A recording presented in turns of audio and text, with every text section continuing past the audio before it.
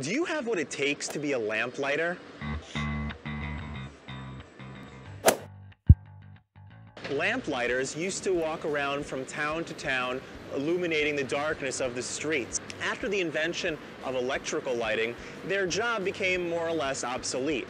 However, we spiritually still have the concept of lamplighters. We still live in a very spiritually dark world. There's a lot of evil in the world. Just look around. In the same way that the lamplighter went to the dark street and illuminated the world around them, each one of us can go to our own circle of influence, the world around us, and illuminate the world around us. We can be a lamplighter to all of our surroundings. Now, this idea of being a lamplighter is not only limited to the Jewish community, this is something that we're meant to expand outwards. After all, the Jewish people are meant to be a light to the nations. We're supposed to spread the light of Torah, spread the good message, spread positive attitude to our surroundings.